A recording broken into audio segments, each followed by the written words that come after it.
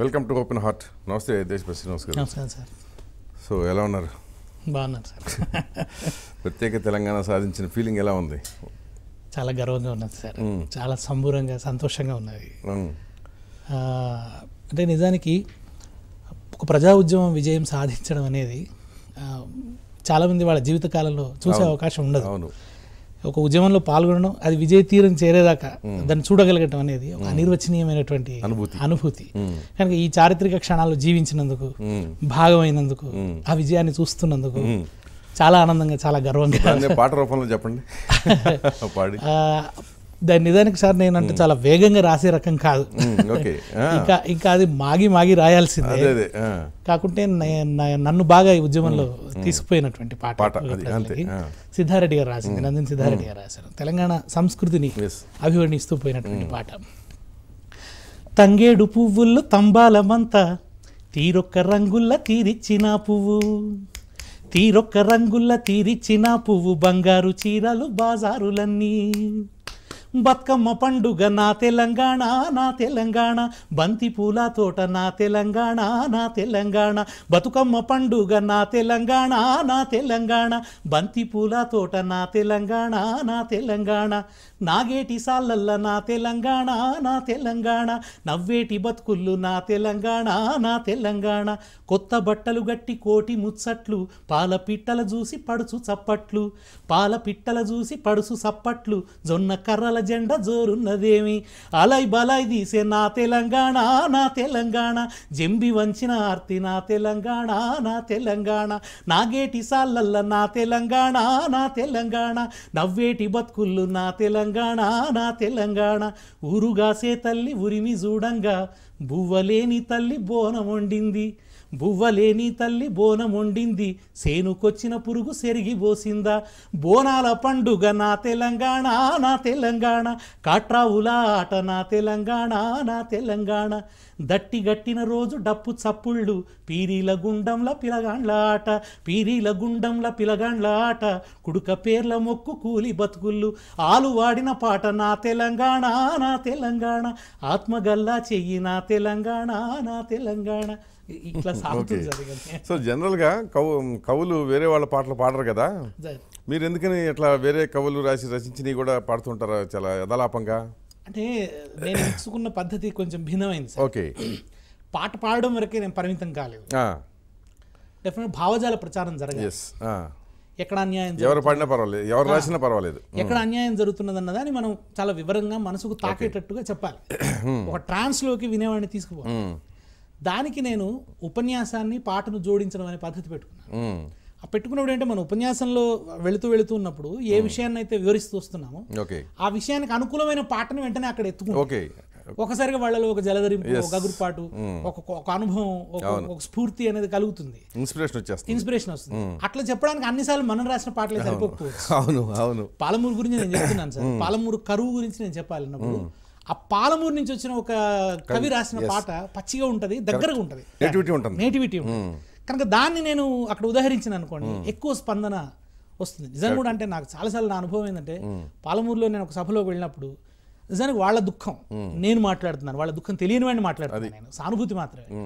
వాళ్ళు వచ్చి ఇక్కడ మాట్లాడాలి, నిజానికి నేను కాదు. కానీ ఇవాళ వాళ్ళ దుఃఖం వాళ్ళు గుర్తు చేసి ఇవాళ వాళ్ళు నిజంగా దుఃఖించాలి, కన్నీళ్లు పెట్టాలి.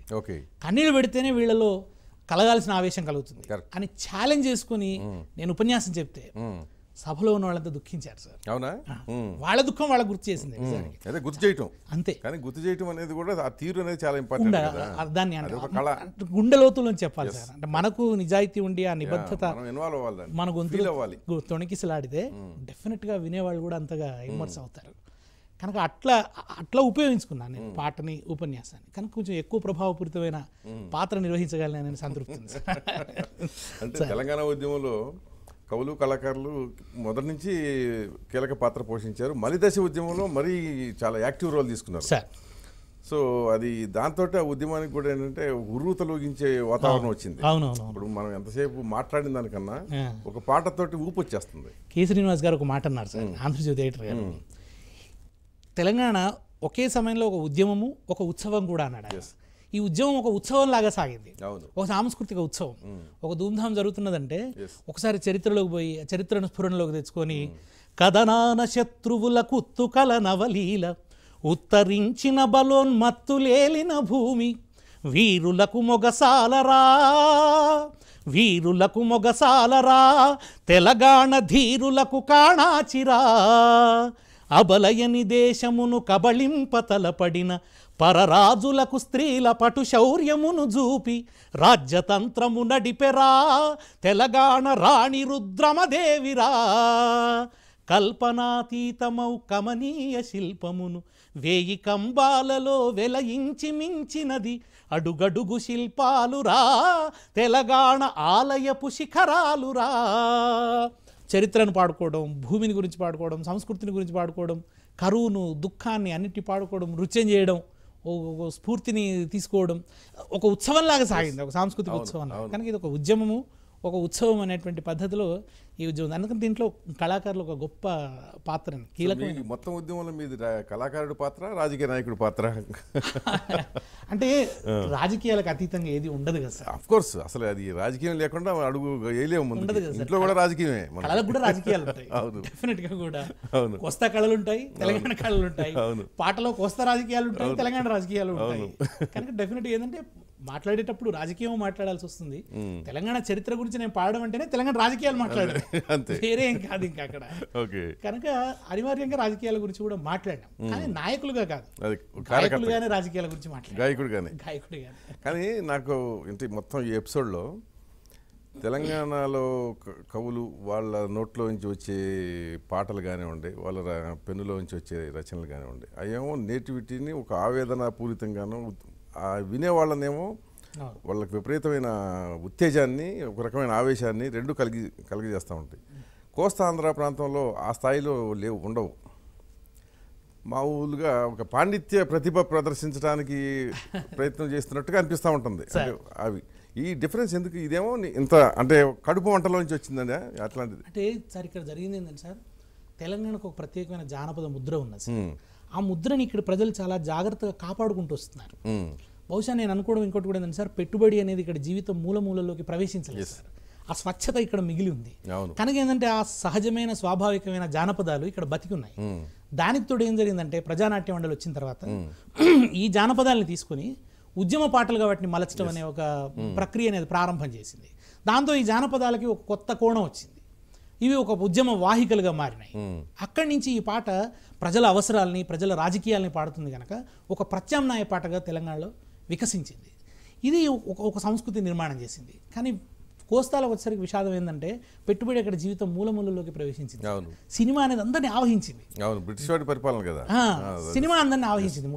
నాటకం రావడం, నాటకం నుంచి కళాకారులు నాటకాలు ఆడేవాళ్ళుగా, డబ్బులు తీసుకునేవాళ్ళుగా, పారితోషికాలు తీసుకుని నటించేవాళ్ళుగా, ఏదో హార్మోనియం వాయిస్తే నీకెంత నాకెంత, ఈ సంస్కృతి వచ్చింది. ఇదేమో స్వచ్ఛందం, అదేమో అదంతా రెమ్యూనరేషను. అక్కడ కంపెనీ వాళ్ళు ఏది డిమాండ్ చేస్తే అది పాడాలి, నిర్మాత ఏది డిమాండ్ చేస్తే అది రాయాలి. ఆ స్థితిలోకి అది వెళ్ళిపోయిన తర్వాత సరుకు అయింది. అక్కడ సరుకు కావటం వల్ల హృదయం మిస్ అయిపోయింది. ప్రజల అవసరాలను అక్కడ పాడలేదు, నిర్మాత అవసరాలను పాడుతున్నారు, వ్యాపార అవసరాలను పాడుతున్నారు. తెలంగాణ దగ్గరకు వచ్చేసరికి ఏంటంటే ప్రజల అవసరాలని, ప్రజల కాంక్షల్ని పాడుతున్నారు. కనుక ఈ పాటలకు ఈ శక్తి ఉంది. ఇంకోటి కూడా ఉంది తేడా నాకు గమనించింది ఇక్కడ. అంటే ఏమంటాం మనం, దళితుల్లోంచి కూడా గొప్పగా కవులు, వాగ్యకారులు వచ్చారు. అంటే జానపద కవిత్వానికి హక్కుదారులు వాళ్లే కదా సార్. అంటే శ్రమజీవుల వాళ్ళ శ్రామిక జనజీవనంలోంచి ఈ పాటలని వాళ్ళ జీవితంలో వాళ్ళే అభివృద్ధి చేశారండి. దీన్నంతా కూడా దీన్ని అద్భుతంగా పాటగా కూడా రాసినాడు సుధాల అశోక్. ఆగడాల ఆగడీల దినగండపు ఏలుబడిల మెడలు వంచి దొరమేనా మోస్తూ వెడుతున్నప్పుడు పద పద పద బిర బిర బిర నడు నడు నడు అంటే వాళ్ళు ఒకరికొకరు చెప్పుకుంటారు, కంటికి దూరం కాలికి దగ్గర, మనం చేరాల్సిన గమ్యం కాలికి దగ్గర అని చెప్పుకోవడం వల్ల ఒక ధైర్యం వస్తుంది, కొద్ది దూరమే కదా అని. ఆగడాల ఆగడీల దినగండపు ఏలుబడిల మెడలు వంచి దొరమేనా మోస్తూ వెడుతున్నప్పుడు పద పద పద బిర బిర బిర నడు నడు నడు పద పద పదమంటూ ఆ పాద మస్తకం శ్రమిస్తూ పద పద పదమంటూ ఆ పాద మస్తకం శ్రమిస్తూ ఓహో హుం హుం ఓహం హోయ్ ఓహో హుం హుం ఓహం హోయ్ ఓహో హుం హుం ఓహం హోయ్ ఓహో హుం హుం ఓహం హోయ్ ఓహో హుం అను ఆయాసమే ఓహో హుం అను ఆయాసమే అయినదిరా జానపదం టప టప టప టప టప టప సెమట బొట్లు తాళాలై పడుతుంటే కరిగి కండరాల నరాలే స్వరాలు కడుతుంటే పాట పనితో పాటే పుట్టింది పని పాటతోటే జత కట్టింది కరణమింట్ల పెండ్లి పని తలా ఇంత పంచుకొని పల్లె ఆడవాండ్లు వడ్ల దంపుళ్లకు దిగిపోతే ఊపిరితిత్తులు ఒత్తిన ఒత్తిడి ఉస్సుస్సు ధ్వని సువి సువి ఓ సువన్నల్లారా ఓ సువన్నల్లారా సువ్వి పాటగా మారి ఊవెత్తున ఎగిసెనట టప టప టప టప టప టప సెమట బొట్లు తాళాలై పడుతుంటే కరిగి కండరాల నరాలే స్వరాలు కడుతుంటే పాట పనితో పాటే పుట్టింది పని పాటతోటే జత కట్టింది ఆ పని చేస్తూ వాళ్ళు కట్టిన పాట పని చేసే వాళ్ళంతా ఎవరు సార్ శ్రామిక కులాలే కదా ఎక్కువగా దళితులు చూస్తే తీరిక వర్గాలైన బ్రాహ్మణుల్లో సంగీతాభిరుచి కళలు ఎక్కువ ఉంటుంది మళ్ళీ అక్కడ మీకు మళ్ళీ ఎందరో మహానుభావులు అటువంటి బాగుంటాయి మళ్ళీ జగదానంద కారకాలంటి అక్కడ కనిపిస్తాయి మనం కానీ ఇక్కడికి వచ్చేసరికి మీకు ఈ దళితుల్లో నిమ్న వర్ణంలోంచి వచ్చిన వాళ్ళనే కళలు కనిపిస్తాయి మధ్యలో తక్కువగా ఉంటాయి అట్టడుగు వర్గాల కళలు తీరిక వర్గాల కళలే మనకు కనిపిస్తాయి దేశపతి శ్రీనివాస్ నేపథ్యం ఏంటి అసలు ఇంత చక్కటి స్వరం ఇవన్నీ వచ్చి కదా మా సిద్దిపేట సార్ ఊరు మా నాయన మాకు నాయన అని పిలిచారు దేశపతి గోపాలకృష్ణ ఆయన పేరు మా అమ్మ పేరు బాల సరస్వతి మేము ఇద్దరం ఒక అక్క నేను మా అక్క పేరు లలిత మా ఆయన సంస్కృతము తెలుగు ఇవి తెలుసు ఆయన బాగా పద్యం రాసేవాడు మధుశ్రీ అని ఒక కావ్యం కూడా రాసేవాడు కానీ ఎందుకో కానీ సార్ ఆయనకి ఈ లోకం మర్మాలు ముఖ్యంగా ఆర్థిక విషయాల్లో ఆయన చాలా వీక్ ఏం తెలిసేది కాదు మా మామ హాస్యంగా ఎప్పుడు చెప్తుంటాడు మా అక్క పెళ్లికి కిరాణం షాపుకి పోయి సామాన్ తీసుకుంటుంటే బావ కొబ్బరి నూనె ఎంత తీసుకుందామని అడిగినాడు మా మేనమామ రామేశ్వర చర్వాణి సిద్దిపేటలో ఎంత తీసుకుందాంరా 1 కిలోనో 2 కిలోలో సరిపోతుందా అని మా నాయన అంటే ఎట్లా సరిపోతుంది చాలా మంది ఆడవాళ్ళు వస్తారు వాళ్ళంతా పెట్టుకోవాలి కదా నెత్తికి అంటే మరి అట్లయితే 50 కిలోలు తీసుకుందామా అన్నాడు అంత వ్యవహారం తెలియని మనిషి మా నాయన ఆయనకి కాకుంటే ఒక్కొక్క ట్రాన్స్ లో ఉండి ఎప్పుడన్నా పాడేవాడు మేము పాడమంటే పాడేవాడు కాదు మళ్ళీ ఆయనకు అనిపిస్తేనే పాడేవాడు ఆయన చాలా శృతిపక్వంగా ఉండేది గొంతు నిజం నాకంటే చాలా బాగా ఉండేది ఆయన గొంతు బాగా పాడేవాడు మాకు ఎవరికి ఆ ట్రైనింగ్ లేదు శిక్షణ లేదు మా అమ్మ బాల సరస్వతి చాలా దిగువ మధ్యతరగతి కుటుంబం ఇప్పటికీ ఒక సొంత ఇల్లు కావాలన్నది మా అమ్మకి మా నాన్నకి చివరి దాకా కళ ఒక సొంత ఇల్లు ఉంటే బాగుంది చివరికి ఆ కళ తీరకుండానే వాళ్ళిద్దరు ఇద్దరు చనిపోయినారు మా అమ్మ బాల సరస్వతి ఆమె చాలా సాంప్రదాయమైన ఒక బ్రాహ్మణ అది పొద్దున్న లేస్తే పారాయణాలు మడి తడి వీటిలోనే ఆమె కూడా ఎప్పుడు నాకేం చెప్పిందంటే సార్ నువ్వు పైసలు సంపాదించాలి అట్లా ఎప్పుడు మా అమ్మ చెప్పలేదు మీ నాయన లెక్క కవిత్వం రాయాలరా అని మాత్రమే చెప్పేది ఇంకొక మాట ఏం చెప్పారంటే సంపాదించడం పెద్ద గొప్ప కాదురా సంపాదించిన దాన్ని ఎంత జాగ్రత్తగా కాపాడుకుంటున్నావు అన్నది ముఖ్యం అని చెప్పేది ఆ లక్షణం ఉండాలి అని మా అమ్మ బాగా చెప్పేది సార్ అటువంటి ఒక కుటుంబం నుంచి వచ్చినాం చిన్నప్పటి నుంచి కూడా అంత చాలని ఇదే ఉండేది లోయర్ మిడిల్ క్లాస్ వానాకాలం చదువు స్కూల్లో కూడా ఏంటంటే సార్ మ్యాథమెటిక్స్ రాదు తెలుగు ఒక్కటే ఇష్టమైన సబ్జెక్ట్ తెలుగు టీచర్ వస్తే సంతోషం మ్యాథ్స్ టీచర్ కి జ్వరం వస్తే బాగుండు నేను బడికి రాకపోతే బాగుండు అని అనుకునేటువంటి సంవత్సరానికి ఒకసారి స్కూల్ డే జరిగితే ఆ రోజు హీరో మిగతా సమయాలలో మనం మనదిన్న పాములాగా ఉండాల్సిన పరిస్థితి అన్నమాట అట్లా నాకు ఎట్లా కలిగిందంటే నాకు నిర్దిష్టంగా అర్థం కాదు కానీ సార్ చిన్నప్పటి నుంచే ఈ పిల్లలందరినీ చుట్టూ కూర్చొని పెట్టుకొని కథలు చెప్పడం ఏదైనా స్కూల్కి వెళ్తే కూడా ఏం జరిగేదంటే మా టీచర్లు వాళ్ళకి కొంచెం ఆ రోజు పాఠం చెప్పే ఒప్పిక లేకుంటే సీను కథ చెప్పు అని నాకు క్లాస్ రూమ్ వదిలేసి వెళ్ళిపోయేవాళ్ళు అందుకే ఎన్ని పీరియడ్లు అయినా నేను దాన్ని కొనసాగించగలిగేవాడిని ఈ లక్షణం ఏదో చిన్నప్పటి నుంచే ప్రవేశించింది అది తర్వాత మా ఇంటి ముందు ఒక రామాలయం శివాలయం ఇవి ఉండే ఉత్సవాలు శ్రీరామనవమి ఉత్సవాలు ఆ ఉత్సవాల్లో రకరకాల జానపద కళలు పాటలు అప్పుడు ఎల్పి రికార్డులు ఉండేవి కదా పోయి అక్కడ కూర్చొని ఆ రికార్డులు నేనే వేసేవాడిని ఏమి రామ కథ శబరి శబరి అని ఆ పివి శ్రీనివాస్ పాడిన మధురమైన పాటలు బాలసుబ్రహ్మణ్యం పాటలు అన్నీ వినేది చాలా శ్రద్ధగా అది చిన్నప్పటి నుంచి అవన్నీ వినడం, ఈ ఇన్ఫ్లుయెన్స్ బాగా. మా నాయన పుస్తకాలు ఇవన్నీ బాగా తెచ్చేవాడు ఇంటికి, అవన్నీ చదవడం, వీటన్నిటి రీచ్ చిన్నప్పటి నుంచి అభిరుచి అట్లా పెరుగుతుంది. మా మామ ఆల్ ఇండియా రేడియోలో అనౌన్సర్ బాలాంజనేయ శర్మ అని, దానివల్ల రేడియో ఎక్కువ వినేవాడిని. రేడియో ఇన్ఫ్లుయెన్స్ కూడా బాగా ఉన్నది. అంటే మంచి మాడ్యులేషన్, ఉచ్చారణ ఇవన్నీ రావడానికి రేడియో చాలా సహకరించింది. అప్పటి వాళ్ళకి మంచి వాక్శుద్ధి, భాష సౌష్ఠవం ఇవన్నీ ఉండేవి, కొంత ప్రతిభ కూడా ఉండేది కనుక రేడియో కూడా సహకరించింది. మా సిద్దిపేట వాతావరణం, మంచి కవి పండితులు ఉన్న కవి సమ్మేళనాలు వరుసగా మా నాయన వెళ్ళేవాడు. మా నాయన తత్వం కూడా చిత్రంగా ఉండేది. కవి సమ్మేళనానికి పోయి ఆయన కవి చదివేవాడు కాదు. ఏవి తల్లి నిరుడు కురిసిన హిమ సమూహములోనే శ్రీశ్రీది ఎత్తుకునేవాడు. అందరూ ఈయన అనుకుని చప్పట్లు కొట్టిన తర్వాత మీకు ఇది కూడా తెలియదు శ్రీశ్రీది అని చెప్పాడు. అటువంటి తత్వం ఆయనది. ఇవన్నీ చిన్నప్పుడు ఇవన్నీ కలగలిసి ప్రభావం చూపించినాయి. తర్వాత నేను డిగ్రీలోకి వచ్చిన తర్వాత నేను స్వతంత్రించి పెళ్లి చేసుకున్నాను సార్. ఇంట్లో వాళ్ళకి చెప్పకుండా పోయి పెళ్లి చేసుకున్నాను. భార్య పేరు సునీత, బిడ్డ సాహితీ, ఇప్పుడు మెడిసిన్ చదువుతుంది 2వ సంవత్సరం. కొడుకు 9th క్లాస్, వాడుకు ఇప్పుడు భారతీయ విద్యాభవన్లో చదువుతుంది. ఇంటర్ కాస్ట్ ఏం కాదు, అంటే చిన్న తేడా, వాళ్ళు కరణాలు నడుస్తాయి అట్లా. పెళ్లి తర్వాత ఒకసారి సంక్షోభం, అసలు ఏమి ఆదాయం లేదు, ఏం లేదు, పెళ్లి జరిగిపోయింది, నాయన రిటైర్ అయినాడు. ఇది పరిస్థితి. ఉద్యోగం రావాలనేది ఒక పెద్ద కోరిక, ఎట్లా ఒక చిన్న అప్పట్లో అంతే, అంతకు మించిన కోరిక లేదు. తెలుగు పండిట్ టీచర్ వస్తే, ఉద్యోగం వస్తే చాలు అనుకో. మొత్తానికి కష్టపడి ఆ ఉద్యోగం మీద సంపాదించుకున్నాం. ఉద్యోగం సంపాదించుకొని కాస్త ఆర్థికంగా ఊపిరి పీల్చుకుంటున్న సమయంలో అమ్మ గతించిపోయింది, నాన్న గతించిపోయింది. అదొకటి ఒక ఎప్పటికీ నన్ను వేధించే అంశం మనసులో. చిన్న కోరిక సార్, మా నాన్న బైక్ మీద తిప్పాలని ఉండేది నాకు. ఆ కోరిక నేను, ఆయన ఎప్పుడు నడిచేవాడు, ఊరంతా నడుస్తూ తిరిగేవాడు ఆయన. అయ్యో నేను కొంచెం ఎవరన్నా ఆయన దాని మీద దించితేనే సంతోషపడేవాడు. అది చేస్తే బాగుండేది అనిపించేది, కానీ ఆ అవకాశం కూడా పెద్దగా చేయలేకపోయినా.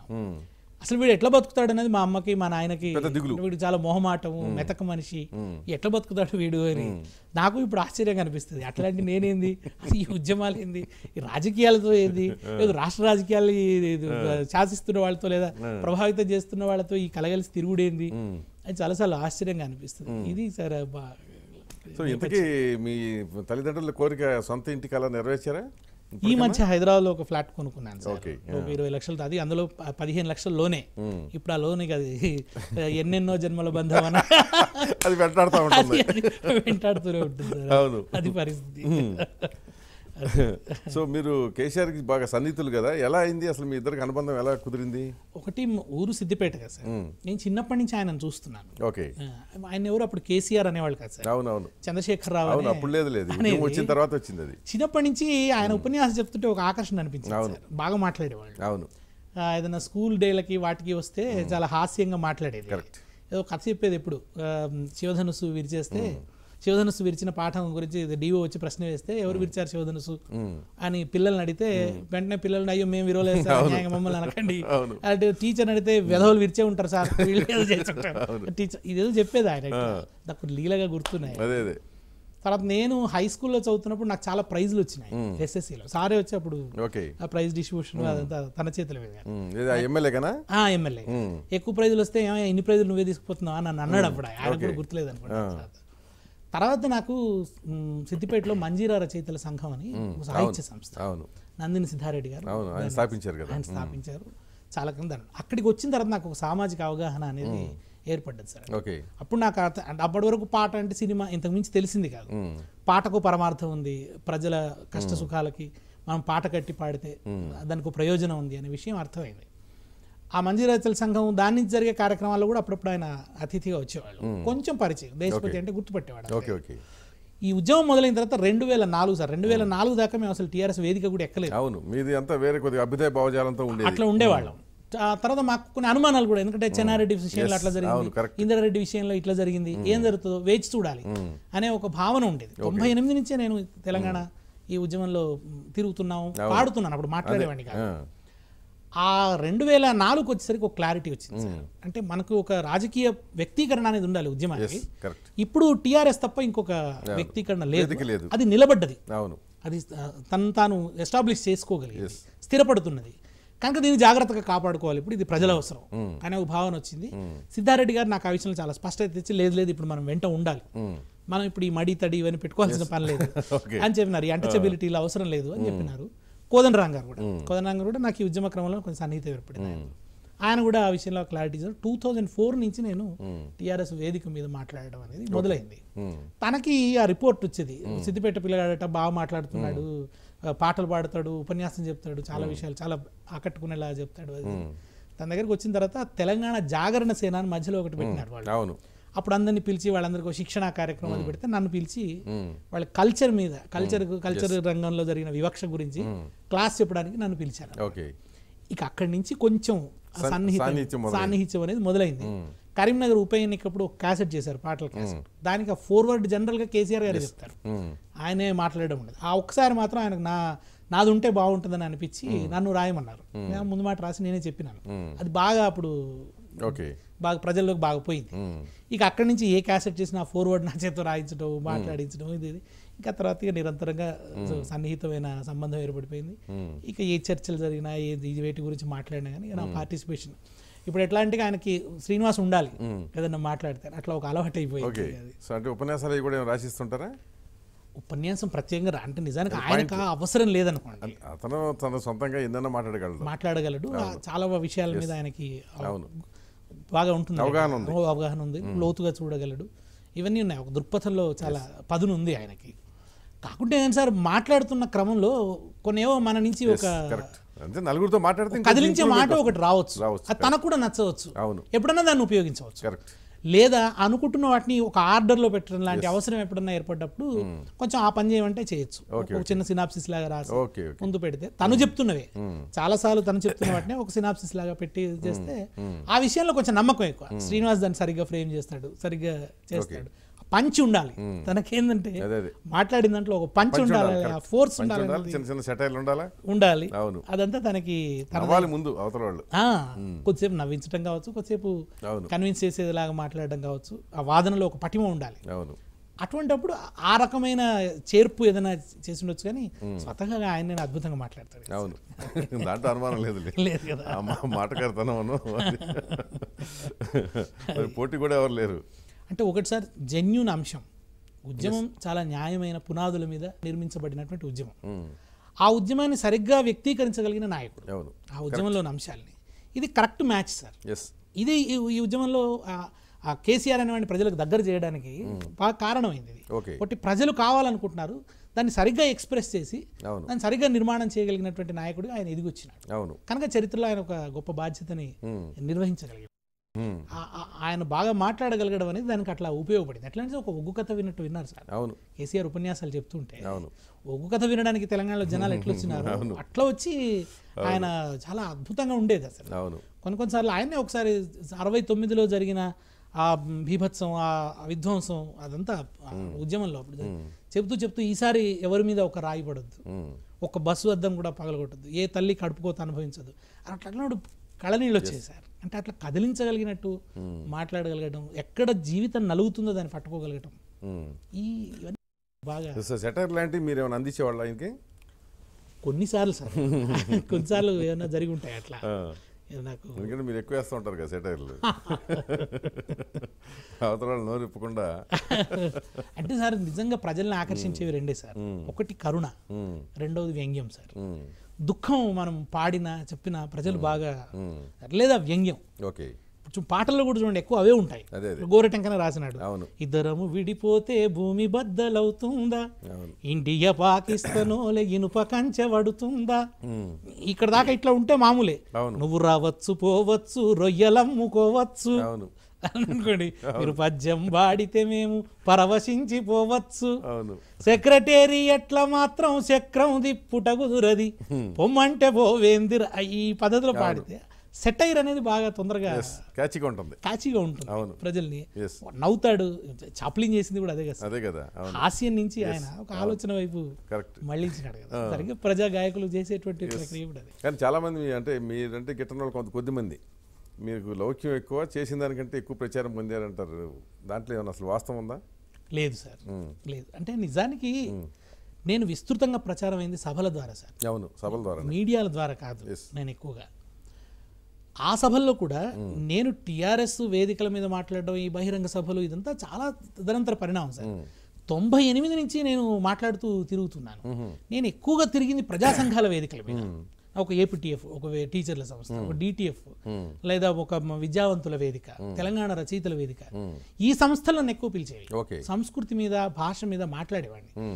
నాతో ఉన్న ఒక సౌకర్యం ఏమిటంటే సార్, ఏకకాలంలో వక్తని గాయకుడిని కావటం వల్ల ఈ రెండు నిర్వహిస్తాడు కదా అతను, అందుకు పిలిచేవాళ్ళు. తర్వాత సాంస్కృతిక విషయాల మీద మాట్లాడేటప్పుడు నేను చేసిన పరిశీలనలు బాగా ఆలోచింపజేసాయి, బాగా ప్రభావితం చేశాయి.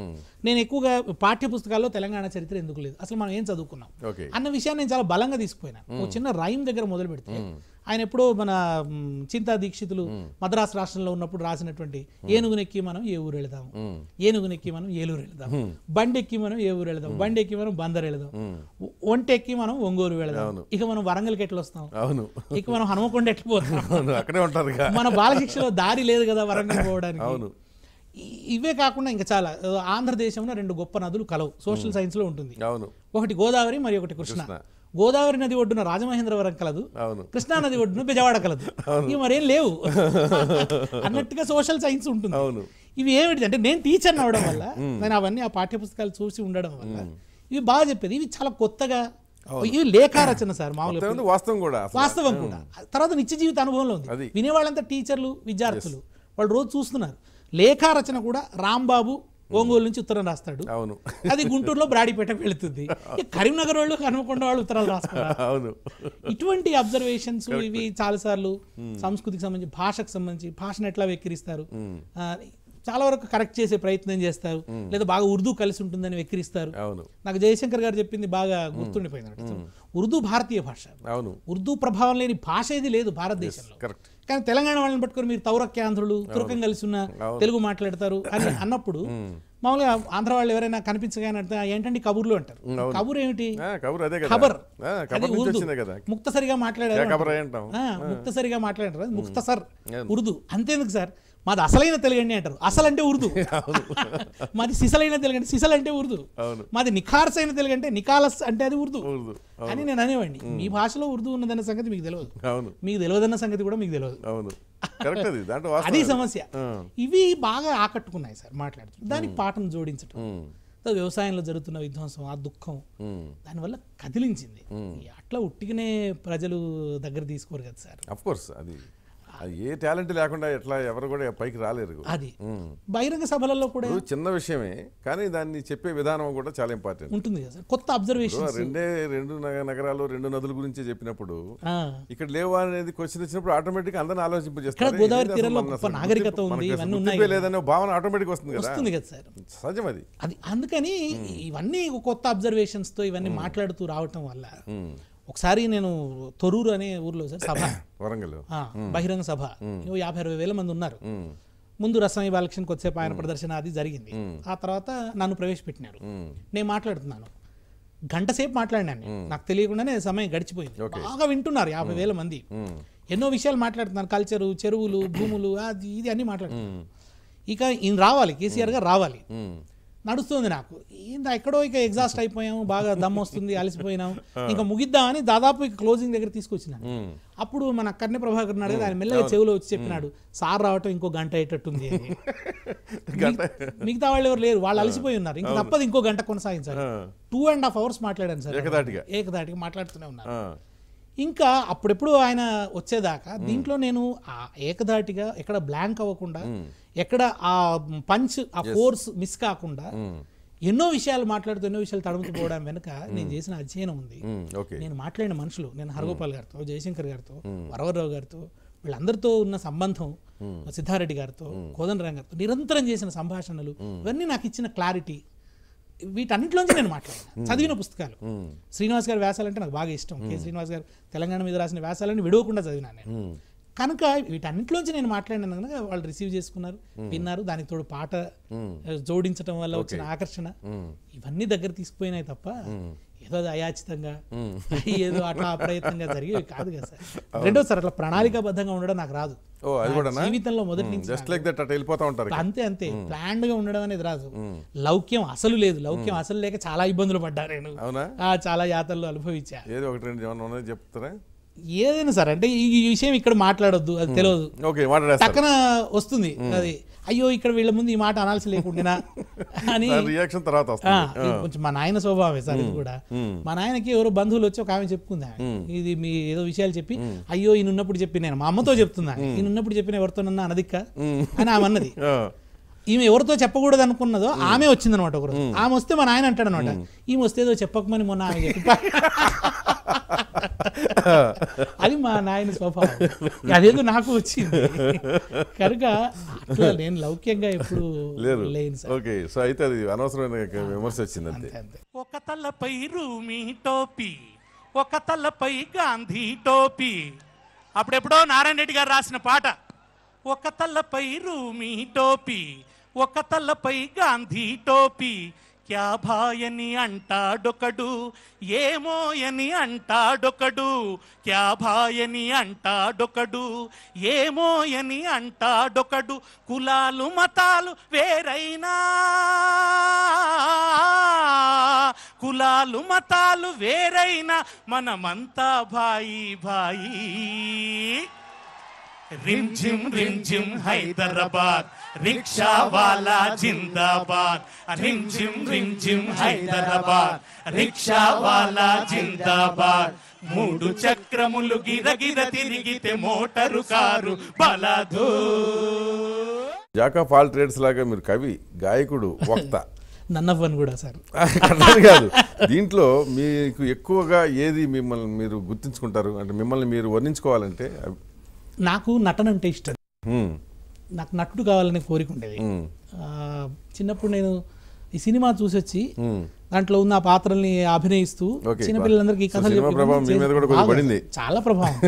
టౌన్ లో కదా నేను పుట్టి పెరిగిందంతా సిద్దిపేట, మా వాడకట్టంతా మేము కలిసిపోయేవాళ్ళం సినిమాలకి. ఆ సినిమాకి పోయి ఒక ఫ్రెండ్స్ అంతా పోయి సినిమా చూసి వచ్చి, కాంతారావు సినిమాలు చూసి ఇంటికి వచ్చి బాణాలు తయారు చేసుకుని, వాటిని కత్తుల్లాగా తయారు చేసుకుని, మంత్రదండాలు కొంచెం వంకర కట్టే ఉంటే జ్వాలా దీపరహస్యం చూసి అవన్నీ బాగా అలవాటు. ఆ చిన్నప్పటి నుంచి ఆ ముద్రలు ఉన్నాయి కనుక నటన మీద బాగా ఇంట్రెస్ట్ ఉండే. నేను స్కూల్ డేస్ లో కూడా ఈ నాటకాలు వేసి బాగా ప్రైజెస్ తీసుకోవడం, అది గార్ధభరణం అని కరికెళ్ళ భరణి గారి నాటిక, అది వేస్తే నాకు పరిషత్ పోటీలలో నేను బెస్ట్ కమెడియన్ గా తీసుకున్నాను, అది సంగారెడ్డిలో జరిగింది. అప్పుడు తెలంగాణలో ఏంటంటే సార్ నాటక కళ లేదు, ఏదో గ్రూప్ ఆర్ట్, మళ్ళీ రిహార్సల్, అదే వేరే అది లేదు, ఒక వెనకబడ్డ సమాజ లక్షణమే అది కూడా. మిగతా మోడర్న్ ఆర్ట్స్ అన్ని కూడా వికసించలేదు. దానికి కొంత ప్రభుత్వ దన్ను ఉండాలి, దానికి ఒక స్కిల్ ట్రైనింగ్ ఉండాలి, చారిత్రక కారణాలు కూడా ఉండాలి, అన్నీ కూడా ఉండాలి. ఈ కారణాలన్నిటి రీత్యా ఇక్కడ దానికి ఆ వికాసం లేదు. సినిమా అయితే పూర్తి చేయడం దానికి అసలే మనకు చాలా దూరం, ఏదో మనం ఊహించని అప్పుడు మెడ్రాస్ కదా, అసలు లింకులు లేవు. హైదరాబాద్కి వచ్చిన తర్వాత కూడా కావచ్చు, దాంట్లో మన ఊరి వాళ్ళు ఉన్నారనుకోండి, ఒకసారి కలవడానికన్నా పోతాం. ఇవాళ సెక్రటేరియట్ లో మీరు చూడండి, తెలంగాణ వాళ్ళతో కళకళలాడుతుంది సెక్రటేరియట్. అంతకుముందు అసలు సెక్రటేరియట్ లోకి మనం పోగలమా? బయట పోలీసు వాడు ఆపంగానే వెనక్కి బిక్కుబిక్కుమంటూ ఉన్నటువంటి పరిస్థితి. సరిగా ఈ కారణాల వల్ల ఏంటంటే సార్, నా నటుడి కావాలనుకున్న ఆ కోరిక అట్లా అణగారిపోయింది. ఆ తర్వాత పాట మీద నేను అంత కాన్సన్ట్రేట్ చేయలేదు సార్ చిన్నప్పటి నుంచి. ఏదో అలవోకగా వింటున్నాం, పాడుతున్నాం అంతే. పాడేవాడిని ఎక్కువగా సాహిత్య సభలలో పాడేవాడిని. తర్వాత ఇప్పుడు ఏఎన్ వేణుగోపాల్, కె శ్రీనివాస్ వీళ్ళందరినీ వింటూ ఉంటే మాట్లాడాలన్న కోరిక కూడా కలిగేది. ఉపన్యాసం చెప్తుంటే బాగానే మాట్లాడుతున్నాం అన్నారు, దానికి పాటను కూడా కలపగలిగే అవకాశం ఉంటే కలిపినాను. ఈ ఉద్యమంలో ఒక పాత్ర నిర్వహించేటువంటి పరిస్థితి వచ్చింది. బేసికల్ గా మాత్రం నటన అంటేనే ఇష్టం సార్, ఇప్పటికీ నటన అంటేనే ఇష్టం. ట్రై చేస్తారా నటుడుగా? అంటే అది మళ్ళీ అదే దాంట్లో మళ్ళీ ట్రాన్స్ఫార్మ్ కావాలి సార్, అది మళ్ళీ ట్రాన్స్ఫార్మ్ కావటం అదొక మళ్ళీ ఒక ప్రాసెస్. అట్లాంటి ఆ అవకాశం చిన్న క్యారెక్టర్ చేసినట్టున్నారు జేబోలో తెలంగాణలో ఇంకా మళ్ళీ రేపెట్టినట్టు అయ్యి ఉంటుంది అది. ఆ పాత్ర వేసిన తర్వాత మరింత కోరిక బలపడి ఉంటుందిగా. కోరిక కానీ సార్ సినిమా ప్రపంచం ఒక భయంకరమైన ప్రపంచం, మీకు తెలియదు. కొంచెం ఆత్మాభిమానం ఉండి కొద్దిగా అందులో మనకి వీటి నుంచి వచ్చిన నేపథ్యం ఉండి ఈ సున్నితత్వం ఉన్న వాళ్ళకి అక్కడ చాలా కష్టం, చాలా ఇంపాసిబుల్. అది హిపోక్రసీ ఉండాలి కనుక ఇక ఆ కోరిక పోయింది అనుకోండి. లేదు కానీ తెలంగాణలో నాటకాల అభివృద్ధి చెంది ఇవాళ ఇంత ఉద్యమం జరిగింది సార్, తెలంగాణ ఉద్యమం, నాటకం రాలేదు. అవును, అసలు ఈ జరిగిన ఈ చరిత్ర అంతా కూడా ఒక నాటకంగా వస్తే అది ఎక్కువ ప్రభావితం చేసేది ప్రజల్ని. పాట ఒకటే సాధనం అవుతున్నది. అవును, అన్ని కళలు వికసించాలి. ఆ ఒక్క లోపం, ఆ లోటు మాత్రం నన్ను ఎప్పుడు వేధిస్తూ ఉంటుంది. రాసేవాళ్ళు ఉండి ఇదంతా చేస్తే బాగుండేది అని. కానీ ఒక్కసారి అన్ని పనులు చేయలేం కదా సార్. ఉద్యమ బాధ్యతలు, పాలిటిక్స్, ఇవన్నీ ప్రచారం చేయడం, ఎలక్షన్లలో పోయి కూడా ప్రచారం చేయడం, ఇవన్నీ చేస్తూ వచ్చినాం. సో మీరు దాశరథి రాసింది సముద్రం అనేది పాట బాగా పాడతారు కదా, అదొకటి పాడండి సార్. ఇది చాలా అద్భుతమైన పాట రాసినాడు సార్. ఆ చల్లని సముద్ర గర్భం దాచిన బడబానలమెంతో, ఆ నల్లని ఆకాశంలో కానరాని భాస్కరులెందరో, ఆ చల్లని సముద్ర గర్భం భూగోళం పుట్టుక కోసం రాలిన సురగోళాలెన్నో, ఈ మానవ రూపం కోసం జరిగిన పరిణామాలెన్నో, ఒక రాజును గెలిపించుటలో ఒరిగిన నరకంఠాలెన్నో, కులమతాల సుడిగుండాలకు బలికాని పవిత్రులెందరో, ఆ చల్లని సముద్ర గర్భం దాచిన బడబానలమెంతో, ఆ నల్లని ఆకాశంలో కానరాని భాస్కరులెందరో, ఆ చల్లని సముద్ర గర్భం.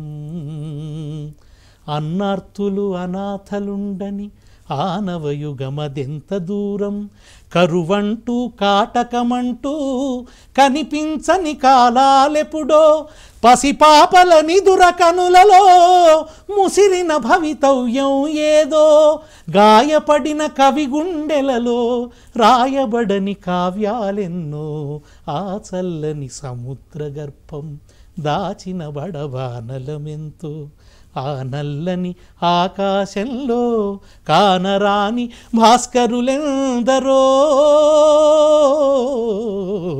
ఆ చల్లని సముద్ర గర్భం. చాలా వండర్ఫుల్ మీనింగ్ ఇది. అంటే నాకు ఉన్నది ఏంటంటే సార్, నేను సాహిత్యం కూడా నాకు ఇష్టమైన విషయం కనుక మొదటి నుంచి పాట పాడేటప్పుడు సాహిత్యాన్ని కూడా అనుభవించి పాడడం. గాయకుడిగా ఉన్న స్కిల్ మిగతా వాళ్ళతో పెద్ద సరిపోల్చదగింది కాకపోవచ్చు, అంత ప్రొఫెషనల్ స్కిల్స్ లేకపోవచ్చు, కానీ ఆ భావాన్ని అనుభవించి పాడడం అది ఎక్కువగా సాహిత్యాభిమానం ఉండటం వలన, అభిరుచి ఉండటం వలన అది సాధ్యమైంది. నేను బాలసుబ్రహ్మణ్యం గారు కూడా మిగతా వాళ్ళు పాడిన దానికి ఆయన పాడేదానికి ఉన్న తేడా ఆయన చేసే స్వరాభినయం సార్. అవును, ఆ స్వరంలో ఒక అభినయాన్ని జోడిస్తాడు. కరెక్ట్, పాట పాడుతున్నాడు, ఆడుకుంటాడు, ఆడేస్తాడు. భావాన్ని దాంట్లో నింపగలగటం వల్ల పాటకి జీవం వస్తుంది. కరెక్ట్. దానికి తోడు సరైన ఉచ్చారణ, భాషకు సంబంధించిన జ్ఞానం కూడా సరిగ్గా ఉండటం వల్ల, ఆ భాష రహస్యాలు తెలిసి ఉండడం వల్ల పాటకు అందం వస్తుంది. అవును, అటువంటివి కొన్ని అలవడడం వల్ల నేను కొంత ఆకట్టుకోగలుగుతున్నాను. అది దానికి తోడు ఉద్యమం అయితే ఏమవుతుందండి సార్, ప్రజలు నువ్వు దాంట్లో నీ స్కిల్స్ ఏమిటన్నది చూడ, మా అవసరాలు పాడుతున్నారు, మా గురించి పాడుతున్నారు అనే గౌరవంతో చూస్తారు. అవును, అది మాకు ఇవాళ ఈ పాత్రని కల్పించింది. అది కరెక్టే. మీకు బాగా పేరు తెచ్చింది ఏది? ఏ పాట పాడినప్పుడు మీకు ఎక్కువ అప్లాజ్ వచ్చేది? అంటే మొదట్లోనే సార్ నేను అంటే తెలంగాణలో ఒక కష్టమే ఉందండి సార్. సరే, సినిమా పాటలు అంటే మనం పాడదలుచుకోలేదు. తెలంగాణలో పాట పాడడమే ఒక నేరమైన పరిస్థితి సార్. ఒక దశలో మా దగ్గర గజ్జెల్ అనే ఊళ్ళో వాళ్ళు భజన చేస్తున్నారు. కొండగట్టుపై వెలసిన అంజన్న అని వాళ్ళు భజన చేస్తున్నారు. అంజన్న అన్న మాట వినబడి పోలీసులు పోయినారు. అంటే వీళ్ళు పులంజన్న గురించి పాడుతున్నారు అనుకున్నారు. పోయి వాళ్ళందరినీ కొట్టొచ్చినారు. వీళ్ళు తీరా చూస్తే వాళ్ళు హనుమంతుడి భజన చేస్తున్నారు. ఈ దశలో వచ్చి నాకు ఒకసారి సుధాల్ అశోక్ మా సిద్దిపేటకు వచ్చి ఆయన పాడినాడు. ఆయన పాటలు నాకు ఒక వాహిక అయినాయి. అవి ఎక్కువగా పాడేవాడిని నేను. ఆయన ఒక పాట నాకు బాగా నచ్చిన పాట. ఈ పరికరాలన్నీ కూడా మనుషులే సృష్టించారు. మనం థామస్ అల్వా ఎడిసన్ ఏదో బల్బుని కనుగొన్నాడు అని చెప్తాం, కానీ కుమ్మరి సార్ ఎవరు కనుగొన్నారు అనేది పట్టించుకో. దాని మీద ఆయన ఒక అద్భుతమైన పాట రాసినాడు.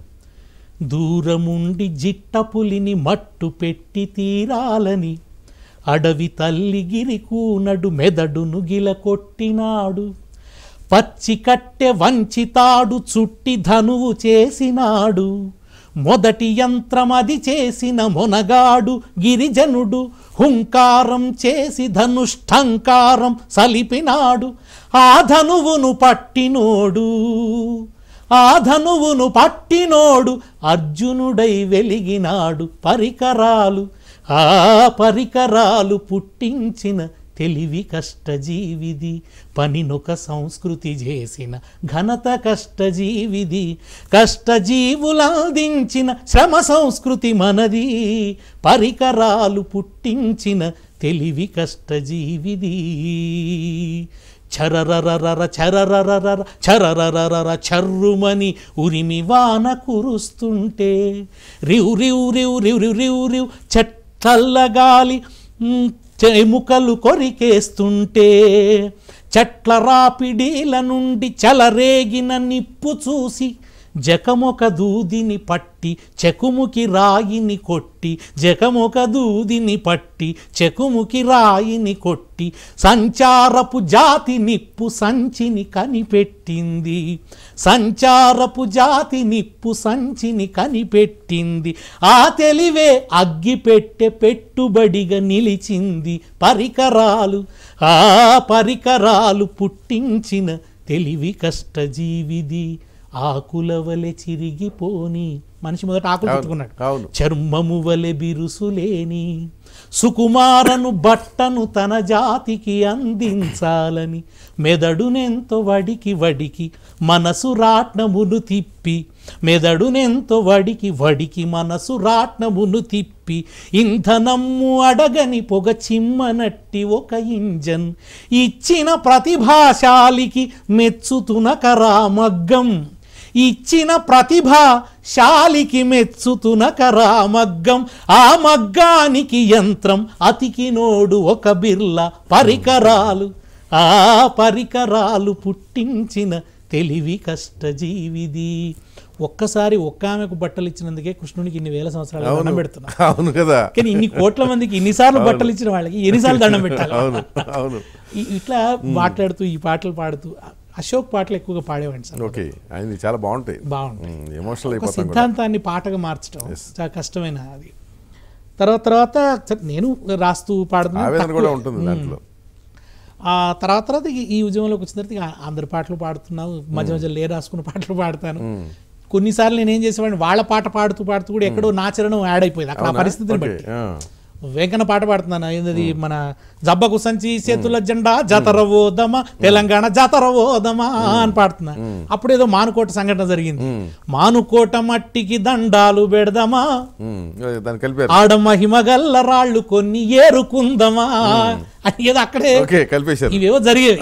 అట్లా అక్కడ జరిగేది అట్లా అవసరాన్ని బట్టి అక్కడికక్కడ పాట. అవి నేను మళ్ళీ రాసుకోలేదు కూడా సార్. నేను ఏం రాసినాను, లౌక్యం అన్నారు కదా, నా పాటలు నేను రాసుకోలేదు, నేను నా సీడీ చేయలేదు ఇంతవరకు. లేదా ఒకటే నాగేట్ సార్ ఒకటే చేసినాం, తర్వాత సీడీలు చేయలేదు. నా ఫోటోలు నా దగ్గర లేవు ఇవాళ.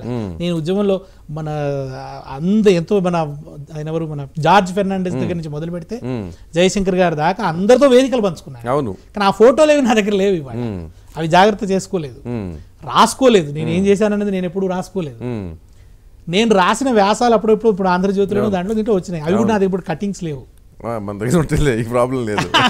అంటే నేను అంతా అదే అజాగ్రత్త లేదా దాన్ని ఒక పని చేస్తే వెనక్కి చూసి దాని గురించి ఆలోచన ఉండదు, పని చేస్తున్నాం అంతే అనుకుంటూ పోతున్నాం. నేను అనుకోలేదు సార్ కేసీఆర్ గారికి సన్నిహితుడిని అవుతానని అనుకోలేదు. నేను ఇవాళ అడగలేదు, ఆయన నన్ను సీఎంఓలో డిప్యుటేషన్ పెట్టినారు, అది కూడా నేను అడగలేదు. ఆయన ఏదో గౌరవంగా రమ్మన్నాడు, మంచిదే కదా అని దగ్గర ఉన్నాయి. ఏదైనా సాహిత్య విషయంలో సంస్కృతి విషయంలో నాకు తోచిందేదో చెప్తారు, వాళ్ళు వింటే వింటారు, చేస్తారు, మంచిదే కదా అని అనుకున్నారు. అది అట్లా జరుగుతూ పోయిందే తప్ప ఇక్కడ ప్రణాళికాబద్ధంగా పోయిందేం లేదు. అసలు జీవితంలో ఎక్కడ ప్రణాళికాబద్ధంగా ప్లాన్ చేసుకోలేదు. సో అంటే ఇప్పుడు మీరు సొంతంగా రాసిన పాట ఏది బాగా మంచి గొప్పగా గుర్తింపు పొందింది? అదే సార్, అంటే నేను అది సీడీస్ చేయకపోవటం. నేను ఈ మధ్య జయశంకర్ గారి మీద ఒక పాట రాసిన, అది కొంచెం ఎక్కువ మందిని బాగా ఆకట్టుకున్నది. తెలంగాణ చెరువు తీరు మన జయశంకరు సారు, అలుగు దుంకి పారు పదునైన మాట జోరు, పాలు ఓసుకున్న పజ్జొన్న కంకులల్లా, పైకి పైకి ఎగిరే ఆ పాల పిట్టలల్లా, మీ ఆశయాల వ్రాలు కనిపించే ఆనవాలు, చరితగల్ల తెలంగాణ తల్లి కడుపులోనా, సాయుధ రైతాంగ పోరు పొద్దు పొడుపులోనా, వీరభూమి ఓరుగల్లు ఒడలు పులకరించే, పసిగుడ్డుగా పొత్తిళ్లలో పిడికిలి బిగించే, పల్లె నిండా కొత్త వెలుగు నిండి పరవశించే,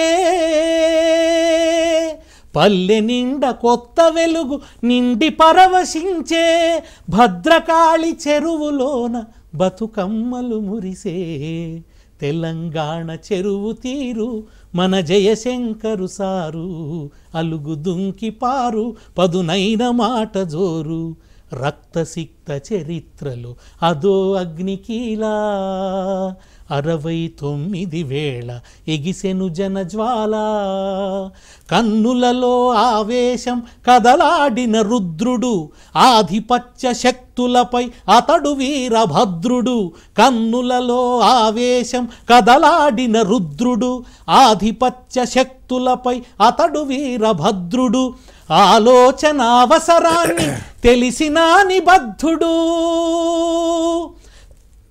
తెలంగాణ కనుగొన్న అతడు మరో బుద్ధుడు, తెలంగాణ చెరువు తీరు మన జయశంకరు సారు, అలుగు దుంకి పారు పదునైన మాట జోరు, ఉద్యమం అంటే ఇప్పుడు ఉరుకుతున్న ప్రవాహం, స్వాభిమాన సమరంలో జాగృత జన సమూహం, సమానత్వ విలువ కొరకు సాగుతున్న పయనం, స్వరాష్ట్ర సాధన కోసం జరుగుతున్న సమరం, ఆంధ్ర వలస పాలనకు ఇది అంతిమ చరణం, చేరువలో నేనున్నది చేరువలోనే ఉన్నది చెరవీడే సమయం, ఆ ఉదయంలో ధ్వనించును జయశంకరు హృదయం, తెలంగాణ చెరువు తీరు మన జయశంకరు సారు, అలుగు దుంకి పారు పదునైన మాట జోరు. బాగా రాశారు కదా, మరి ఎందుకు తక్కువ రాస్తారు? ఏదో ఒక కాంప్లెక్స్ ఉండిపోయింది సార్ నా మనసులో. నేను వచ్చింది దిగువ మధ్యతరగతి బ్రాహ్మణ కుటుంబం, పట్టణంలో పుట్టి పెరిగినాను.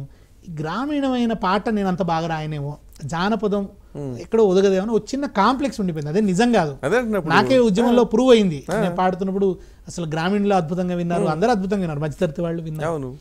కానీ ఎక్కడో పోసిన ఇంతకుముందు అని సార్ నటన అంటే ఇష్టం అని, ఈ ఉపన్యాసం ఒక పెర్ఫార్మెన్స్ లాగా అనిపించింది కదా,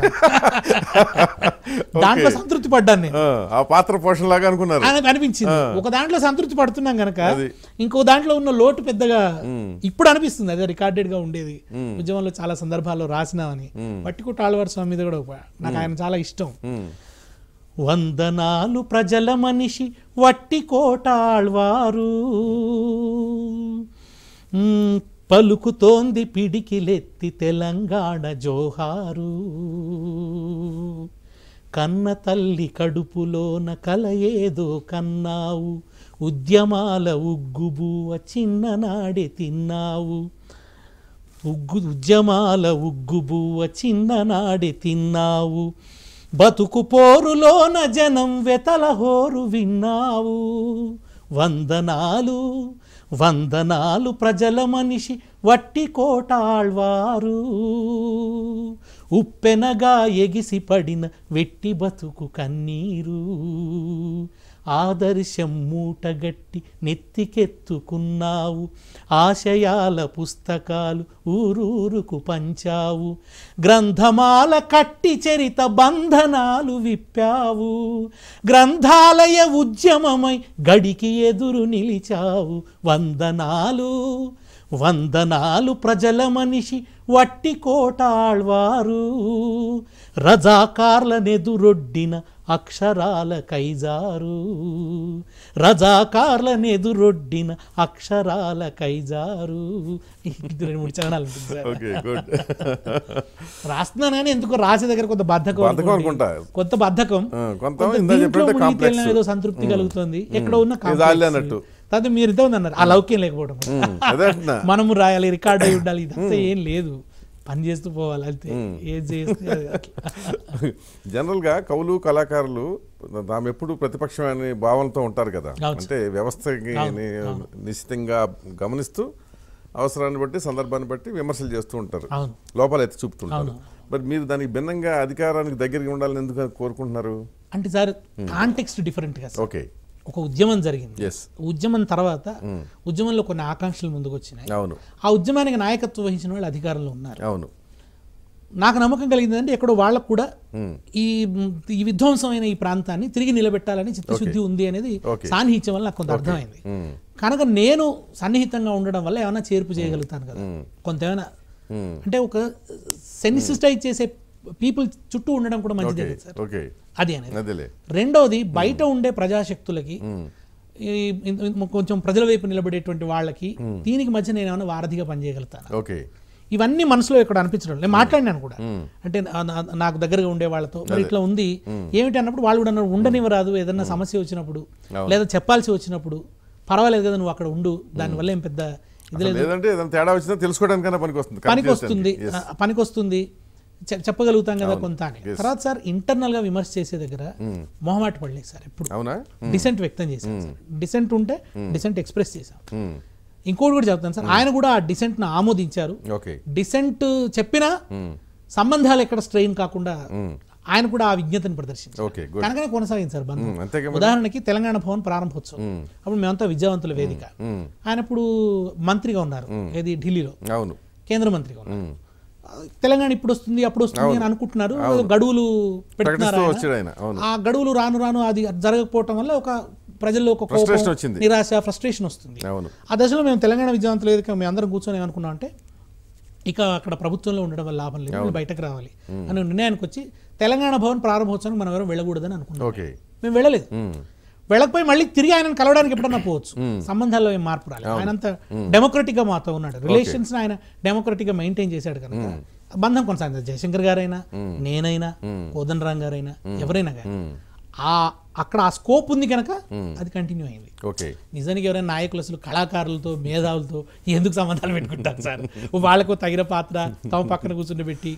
మీకు వరంగల్లో జరిగిన 30 లక్షల మంది సభలో కోదండరాం గారిని చూపిస్తూ కేసీఆర్ గారు చెప్పారు, ఇదిగో ఈయన ఆదేశిస్తారు, ఈయన చెప్పినట్టు నేను ఉద్యమ కార్యాచరణ చేస్తానని. ఏ నాయకుడు నా చెప్తున్నాడు సార్, అది కూడా ఆయన ఆ విజ్ఞత ప్రదర్శించాడు కనుక ఈ సంబంధం అనేది కొనసాగింది సార్. ఇప్పుడు కూడా అంతే అనుకుంటున్నాను, అదే పద్ధతిలో ఉద్యమం నుంచి వచ్చిన ఒక గాయకుడిగానే నాకు అక్కడ ఒక గౌరవం, ఒక సంబంధం ఉంది, వేరే కాదు కదా. సో సెటైర్లు మీ పాటలు ఎంత పాపులర్ అయినాయో, సెటైర్లు ముఖ్యంగా శర్మల మీద ఏదో సెటైర్ వేశారు కదా, ఏంటిది సార్? అంటే ఏం జరిగిందని సార్, ఒకవైపు తెలంగాణ ఉద్యమం ఒక క్లిష్టమైన సందర్భంలో ప్రవేశిస్తున్నది సార్. ఆ దశలో రాజశేఖర రెడ్డి గారి మరణానంతరం మళ్ళీ నిరాహార దీక్ష తర్వాత ఒక పెద్ద పోరాటం, కుదిపేయటం తెలంగాణ అంతా, అక్కడి నుంచి బలిదానాల పరంపర, పిల్లలు చనిపోవటం, అది బాగా కలిచివేసింది సార్ హృదయాన్ని. అన్నం తింటుంటే తినబుద్ధి అయ్యేది కాదు సార్, తింటుంటే గుర్తొచ్చేది. తర్వాత ఎక్కడో ఒక గిల్టీ ఫీలింగ్, మనం మాట్లాడుతుంటే కదా ఈ పిల్లలు ఆవేశపడ్డారు, ఈ పిల్లలు ఇట్లా వీళ్ళు ప్రాణాలు పోగొట్టుకుంటున్నారు, జయశంకర్ గారు బాధతాను, చచ్చిపోతే ముందు మాత్రం వాళ్ళు చనిపోతాం మేము, మీరు కాదు మీరు ఉండండి అని. 69లో ఉద్యమం కుప్పకూలింది, ఆ రోజున జయశంకర్ గారు ఆత్మహత్య చేసుకుని ఉంటే తర్వాత చరిత్ర లేదు కదా, అది చెప్పేది. కానీ ఎంత చేసినా మాటలు గాయాలని మానిపోవు కదా సార్.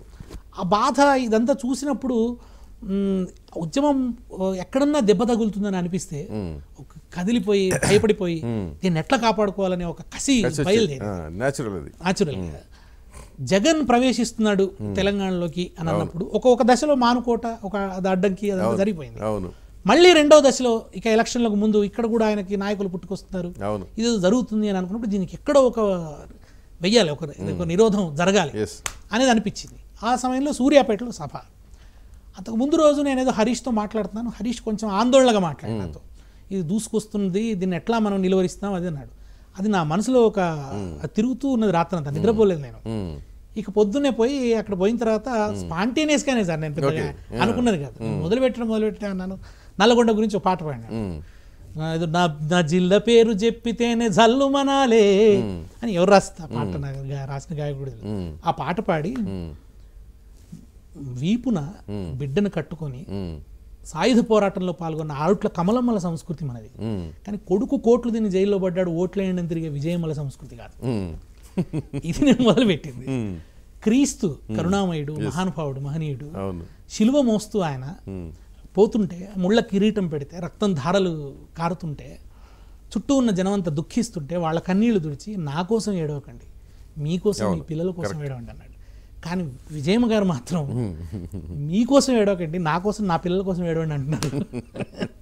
ఇట్లా మొదలుపెట్టి బ్రహ్మానందం పాపులర్ కదా జఫా అనటం, అది ఎవరో పిల్లగాడు అన్నాడు నాతో, అది మనసులో ఉండిపోయింది నాకు. జఫా అంటే జగన్ ఫాలోవర్ అని అక్కడ వచ్చిన అబ్రివేషన్ నేను దాన్ని కల్పించి క్రియేట్ చేసి వదిలితే, అంటే చేరుతున్నారు కదా పార్టీలో, ఈ చేరే వాళ్ళంతా ద్రోహం చేస్తున్నారు, వీళ్ళు ఎట్లా చేరుతారు, రాజశేఖర్ అడ్డుకున్నాడు, రాజశేఖర రెడ్డి అని ఆ కోపం నుంచి ఆ మాట ఒకటి వేసి అప్పుడే ఆమె ప్రవేశిస్తూ ఇక్కడ తిరుగుతుంది, వచ్చి ఇమిటేట్ చేస్తున్నారు నన్ను, జగన్ అన్న వస్తాడు అని ఆ పద్ధతిలో అనగా దానికి నేను కలిపింది అంటే, జగనన్న వస్తాడు, మీ నోట్లో మన్ను పోసిపోతాడు, అయ్య దోచుకున్న దానికన్నా ఎక్కువ దోచుకొని పోతాడు, లేదు అన్నా లేదా అని ఆమె, నేను జగనన్న వదిలిన బాణాన్ని అంటే, నువ్వు బాణం కాదు, మా పాలిట బాణామతివి, చేతపడి అంటారు, మాకు సీమాంధ్ర నాయకులు చేస్తున్న బాణామతివి నువ్వు. అంటే ఏ విధంగా సార్, మాకు పొయిటిక్ ఎక్స్ప్రెషన్ ఉంటుంది, పొలిటికల్ ఎక్స్ప్రెషన్ కన్నా పొయిటిక్ ఎక్స్ప్రెషన్ ఉంటుంది. ఆ పొయిటిక్ ఎక్స్ప్రెషన్ లో మాట్లాడలేదు అది బాగా క్లిక్ అయినట్టుంది సార్. అంటే క్లిక్ అవడం అంటే కూడా సార్, మీడియాలో కూడా జగన్ తిడితే బాగా వేసే మీడియా ఉంది కదా సార్, దానికి ఆబ్జెక్ట్ కుదిరింది అంతే. ఏం చెప్తున్నా ఆమె షర్మిల తిరుక్కుంటా, తెలంగాణకు కృష్ణా నీళ్ళు వస్తాయని చెప్తలేదు, తెలంగాణకు గోదావరి నీళ్ళు వస్తాయని చెప్తలేదు, తెలంగాణ వస్తాయని చెప్తలేదు, మరి ఏమని చెప్తుంది, జగనన్న జైలు నుంచి వస్తాడు, మన ఆయన దోచుకున్న దానికంటే ఎక్కువ దోచుకుంటాడు, మీ నోట్లో మట్టి కొట్టి పోతాడు, మీ బతుకుల తక్కడంత మన్ను వస్తాడు, జగనన్న వస్తాడు, నేను జగనన్న వదిలిన బాణాన్ని, నువ్వు బాణాన్ని కాదు, సీమాంధ్ర నాయకులు చేతబడి చేసిన బాణామతివి, మాకు బాణాన్ని కాదు, సీమాంధ్ర నాయకులు చేసిన మైనామతివి, మా పాలిట చేతబడివి నువ్వు. సో ఇప్పుడు ముఖ్యమంత్రికి వ్యక్తిగత కార్యదర్శి కదా మీరు, సలహాదారుడా కార్యదర్శి అంటారా? స్పెషల్ అసిస్టెంట్ అని ఇచ్చినారు. అంటే ఏంటి అసలు, what is the responsibility? Specific ఏం లేదా? స్పెసిఫిక్ గా రెస్పాన్సిబిలిటీస్ ఏమి ఇంకా పెట్టలేదండి. నిజానికి ఏదో ఊరికే మాట్లాడుతూ కూర్చోవడం లాంటిదే ఉన్నది అనుకోండి, కుదురుకోవాలి అదంతా ఉంది. అసలు ఆయన కోరుకుంది ఏంటంటే సార్, కొంత తనకి నిరంతరం ఒక సన్నిహితంగా ఉండాలి, ఒక ఫీడ్బ్యాక్ లాగా ఉంటుంది శ్రీనివాస్ ఉంటే. తర్వాత నేను కొంచెం చనువుగా మాట్లాడతాను సార్, ఒక్కోసారి హాస్యం చేస్తూ కూడా మాట్లాడతాం, ఏదైనా జోక్ వేస్తూ కూడా అంటాం. కనుక ఏంటంటే అట్లా తను ఉంటే నాకు ఒక ప్రజలకు సంబంధించిన ఒక టచ్ ఉంటుంది, అనుసంధానం లాగా ఉంటుందని ఆయన అనుకున్నాడు, అంతే దగ్గరగా ఉండాలని అనుకున్నాడు. సరే, నేను ఇంతకుముందు చెప్పినాను కదా సార్, మిగతా వాళ్ళ అనుకున్నాం, నాకు కూడా అదేం పెద్ద తప్పు కాదనిపించింది, కనుక ఆ డిప్యుటేషన్లో ఇప్పుడు ఉన్నాను. అట్లా రాజకీయాల కోరిక లేదా? ఏదో ఎంపీ సీటు ఆశిస్తున్నారని చెప్పారు, మెదక్ లేదు సార్, ఆ కోరిక ఏం లేదు సార్. అంటే నాకు ఒక అనుమానం ఉంది సార్, అంటే మా స్వభావం ఎక్కడో రాజకీయాల్లో ఒదగదు సార్, అది నాకు అనిపిస్తుంది, ఒదగదు. ఈ ధోరణి రాజకీయాల్లో మేము ఒదగలేమనేది ఒకటి ఉంది. కొన్ని నేను ఎంతమంది చెప్పినట్టు ప్రణాళిక లేకుండా అనుకోకుండా మేము రాజకీయాల్లో కూడా పాత్ర నిర్వహిస్తున్నాం. ఇది ఉద్యమ సందర్భంగా, సాధారణ సందర్భాల్లో ఇది జరగదు, ఉద్యమ సందర్భం కనుక జరిగింది. కరెక్ట్. అట్లా ఉంది. ఎవరో వాళ్ళు వీళ్ళు అంటారు, పర్వాలేదులే ఏముంది, ఉంటే అది కూడా ఉంటే బాగానే ఉంటుంది, ఏదో ఉపయోగపడతారు అది అంటారు, కానీ రాణించమనే అనుమానం మాత్రం నాకు ఉంది సార్. అంటే ఇవాళ ఎమ్మెల్యేలుగా ఎంపీలుగా పనిచేయడం అనేది కూడా ఒక పెద్ద కళ, అందులో చాలా ఇమిడి ఉన్నాయి సార్, కష్టసాధ్యమైంది. వాటన్నిటిని బ్యాలెన్స్ చేయగలిగిన శక్తి అంటే వ్యూహాత్మకత సార్, స్ట్రాటజీ ఉండాలి కదా. ఈ మనలాగా బోల్డ్గా ఉండేవాళ్ళము, ఫ్రాంక్గా ఉండేవాళ్ళము, ఆ స్ట్రాటజీస్ లేని వాళ్ళము దాంట్లో రాణించమనేటువంటి సాంస్కృతిక పరమైన సాహిత్యపరమైన విషయాలు అట్లాంటివి ఏమన్నా ఉంటే దాంట్లో ఏమన్నా వాళ్ళు గౌరవంగా ఒక పాత్ర కల్పిస్తే పర్వాలేదని అనుకుంటున్నాను. అంతవరకు అంతకుమించి ఏం ఆశించట్లేదా? ఏం లేదు సార్, అంటే ఇది కూడా ఆశించలేదు సార్. ఇప్పుడు ఇది కూడా ఏమన్నా ఇవ్వండి అని కూడా నేను ఎప్పుడు అనలేదు, ఆశించలేదు. సో అంటే రాజకీయ పరమైనది అయితే ఏం పెద్ద లేదు, పెద్ద నాకేం వాంఛ అయితే లేదు సార్, బలమైన వాంఛ అసలు ఎప్పుడు అడగలేదు సార్, ఎప్పుడు ఏ విషయం అడగలేదు సార్. ఇదే కాదు, అంటే బహుశా మా గౌరవాన్ని అక్కడ కాపాడుతుంది కూడా అదే, నిష్కామ కర్మ చేయటం వల్లనే ఆ గౌరవం కాపాడబడుతున్నది అక్కడ, అంతే తప్ప ఇక మేము కూడా అదే పద్ధతిలో ఉన్నాం అనుకోండి, తేడా లేకుండా పోయేది. అవును, అదేమన్నా ఉంటే మొన్న ఎలక్షన్ల ముందే అడిగేవాడిని కదా సార్, నాకు టికెట్ కావాలను, ఎక్కడో నా ఏదో బయటపడేది కదా. కరెక్ట్. అది లేదు సార్, ఆ కోరికేం లేదు. సో ఇంట్లో మీరు ఇంత కీలక పాత్ర పోషిస్తూ వచ్చారు కదా, జనాన్ని ఉర్రూతొలగించే పాటలు పాడుతూ ఇవన్నీ ఉపన్యాసాలు చేస్తూ, అట్లాంటి మీ మీద కాకతీయ యూనివర్సిటీలో ఎందుకు దాడి జరిగింది అసలు?